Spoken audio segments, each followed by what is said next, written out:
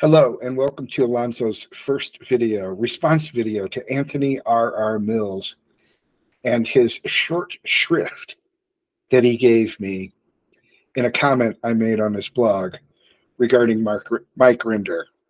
I am Alonzo from Alonzo's blog. I was in Scientology for 16 years, in anti-Scientology for 15 years.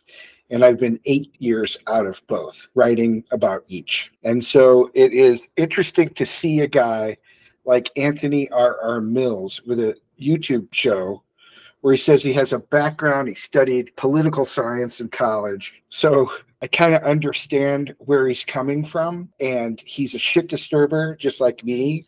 And that term shit disturber is not meant as an insult. It's meant as a compliment. Because provocative commenters make people think. And this is what we need more than anything in this community. And so I'm going to be talking about Anthony R.R. Mills' response to me in a comment that I made to an online poll he gave. So here we go. Here Alonzo's discussing Mike Rinder. A lot of people use the same phrasing that Mike knows where all the bodies are buried. If one has actually watched Mike speak much, he has spoken many times, perhaps even on Aaron's channel, about his work with law enforcement and the FBI, filling them in on everything he knows about Scientology. Okay, gonna stop right there. So first of all, Mike Rinder ran the Office of Special Affairs when I left Scientology in 1999 and 2000.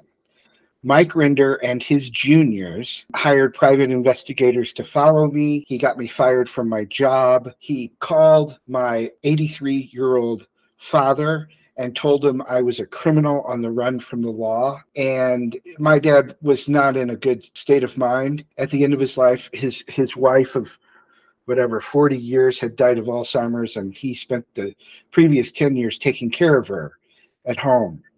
And so Scientology knew, and Mike Rinder knew, like the main reason I got involved in Scientology in the 1980s was to fix my relationship with my dad. So they knew that I valued my relationship with my father. And here's the thing. Scientology absolutely helped me to fix my relationship with my father and to turn my whole family from a dysfunctional family where we spent all of our time undermining each other to a much more functional family where we spent a lot of our time supporting each other. So again, Scientology and Mike Rinder had gone through all of my auditing folders. They knew everything that I had ever talked about in Scientology, and I had probably 40 PC folders, pre-clear folders, so lots and lots of hours of auditing. And Mike Rinder used that to destroy me. It tried to destroy me. He tried to destroy our family, and it didn't work. But I have been watching Mike Rinder since before I left Scientology. He was a speaker, and I wrote about a OSA project I did against Can in Chicago. And, Mike Rinder ran all that. So I've been watching Mike Rinder since before I left for more than 25 years. And one of my most important things that I was looking for was once Mike Rinder appeared on the internet claiming that he had left Scientology and started speaking out against David Miscavige, I watched him very closely to see what kinds of things he said and what kinds of things he did not say. And so the whole of my comment is actually about what Mike Rinder does not talk about. As far as the FBI goes, Mike Rinder has changed his story over the years. Again, I've been watching very closely. Mike Rinder has stated that he went to the FBI and told them everything when he first got out. Since he made those initial statements that everybody just swallowed and believed, he has since made other statements regarding this. One of them was that he went to the FBI in Los Angeles with Marty Rathbun. to tell them. Marty Rathbun has since said that the stories that they told the FBI were all featured on the Aftermath in the first season, and that Leah had asked Marty Rathbun to be her Mike Rinder, and Marty Rathbun had turned her down. Now, my point in this is to Anthony. My point in your on your channel was to show that Mike Rinder has said a lot of stuff, but he's never talked about any criminal activity. And I've written extensively about that, why that might be. There are many different possible explanations for why that might be, each having a likelihood greater than zero. So Mike Rinder does talk a lot, and Leah Remini has exposed the abuses of Scientology to a wider number of people than have ever been exposed before, and that's all good. But one thing they studiously ignore are criminal acts that would bring criminal indictments.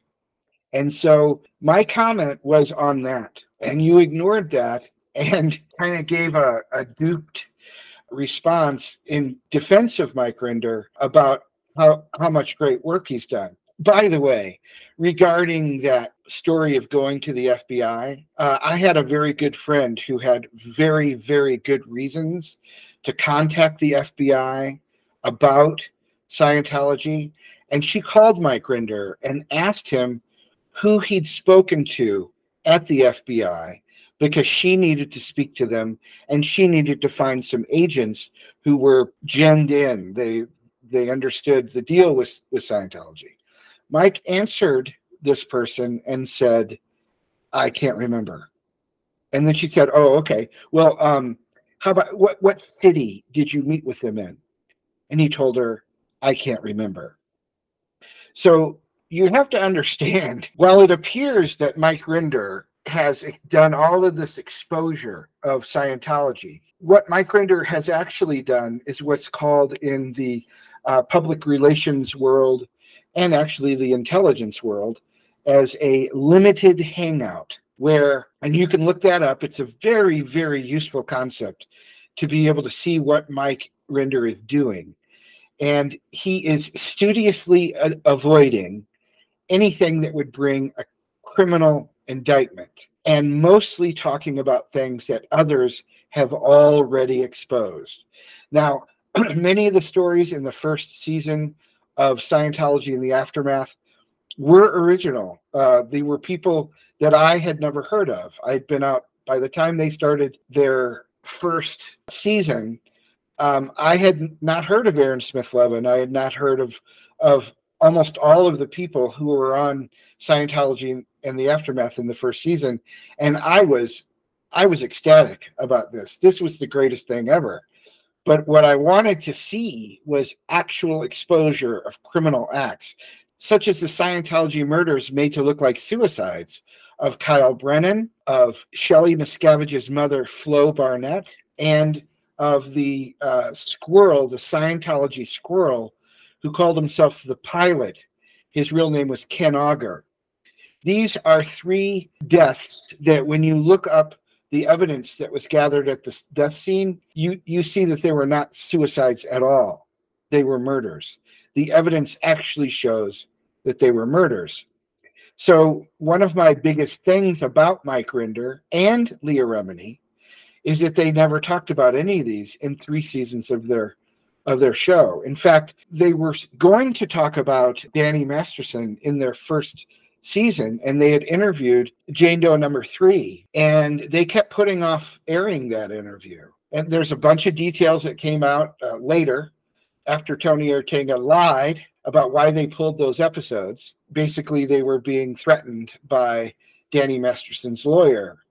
The thing is that in real journalism, people talk about suspected crimes all the time. They don't have to shy away in order to try to not be sued. Then, of course, they had their own podcast where they supposedly had the cuffs were off and they were able to talk about things that the restraints of TV wouldn't allow them to do. And that's a direct quote from Mike Rinder in promoting the podcast. And yet, even on the podcast, they don't talk about Kyle Brennan, Flo Barnett, or Ken Auger, or any of the other murders, Scientology murders made to look like suicides.